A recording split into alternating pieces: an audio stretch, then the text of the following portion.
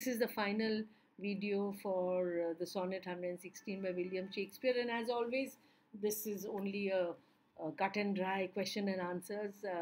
So the first one is the multiple choice, which is very elementary, but it also helps you to gauge how much you remember of the poem. So please try to complete all of them. I will make more questions later on for your practice before your exams or whatever. And but as of now, I've tried to cover the entire sonnet in some form. Some of them are thinking questions, some of them figures of speech. So it is like a recap of all that you've understood of the poem. Now, those are the 10 multiple choice questions that I've put here. If you look at question 2, that is based on the reasoning question, and I have put one or two of them that will help you to think. Like if you look at the fifth one, true love is distinguished from fake love by. Now you might immediately think, what do we talk about it? Then it's very simple. It is distinguished by resistance to change, and it has the capacity to be timeless, capacity to endure, right? And that is the quality of love that Shakespeare has spoken about, right? Um, the eighth one, the symbol of the sickle is used as, the sickle, that's a tool that is used for threshing the corn. So the symbol of the sickle is used as a tool by time, right? To transform the body with age and to make it barren. But love is unaffected by it, and love is immune to this kind of a transformation. That's it, the reason. So I've just given you two examples just to give you a feel of how much you need to write. I'm sure you are aware of it by now. So let's look at the short answer questions. Um, Simple, direct, choose any two symbols mentioned by the speaker and its significance in context of the poem. So I'm sure you're going in for the mark and the symbol of the mark and the symbol of the star, pole star, and in connection with love. But keep it short. Remember, 5 marks. So roughly between 50 to 70 words. Don't exceed that. Please, you will end up being repetitive. So don't do that. So look at the second question. How does the speaker justify what love is not in the first quatrain?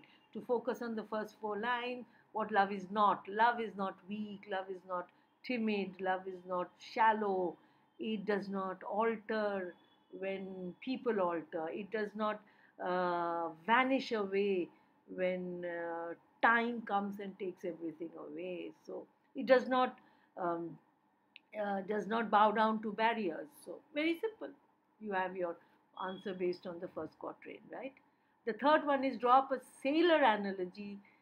Draw up the sailor analogy that the speaker talks about in context of love. I put the sailor analogy because of the ship and the pole star and the ever fixed mark and the distance, the height, the mystery of love that is so constant, like the pole star, which remains at one fixed point, and that's a mystery of astronomy, of geography, right?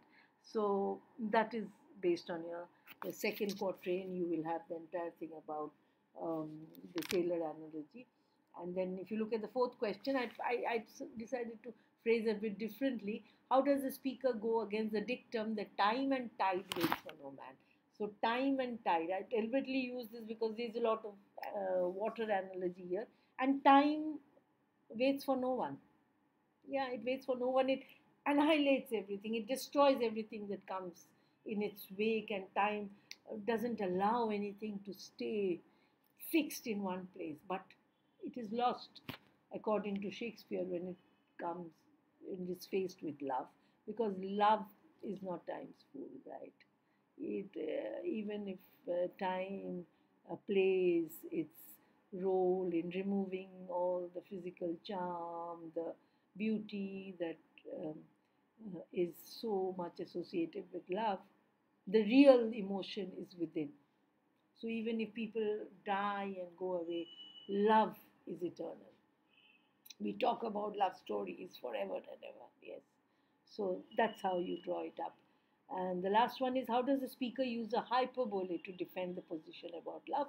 You concentrate on the last 2 lines where he's throwing a challenge. It's really a vow that he's made, a challenge that he's thrown, that if anybody can challenge what he's spoken about love being so constant and love being um, endless and everlasting. Uh, then he's never. If anybody can prove it wrong, that he's never been a writer, and no man has ever loved in this world. It's a kind of a hyperbole, right? It is grandiose, a grandiose declaration. So that's your question. Remember, 50 to 70 words, don't cross that. Otherwise, you'll be repeating yourself. If you look at the long question, remember, whenever you're framing a long question, base it on the words of the question asked. So Shakespeare, tongue twister. Shakespeare makes a number of passionate claims about love in his sonnets. In his sonnet 116, justify this statement with suitable examples. So you're going to have a critical analysis of these passionate claims that he makes, from not allowing imped barriers to come in, not allowing time to destroy it, not a, it's being a never fixed mark, it goes on till eternity. People, the body will perish, but the soul, which is the abode of love, lives on.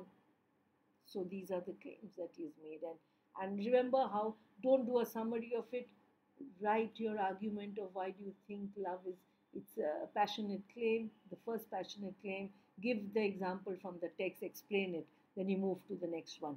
So follow that point, evidence and explanation, that will be your analysis, right? Point, evidence, explanation, point, evidence, explanation. Please follow that, right? If you look at the second question again, true love remains unchanged over time. How true is this statement in light of the sonnet?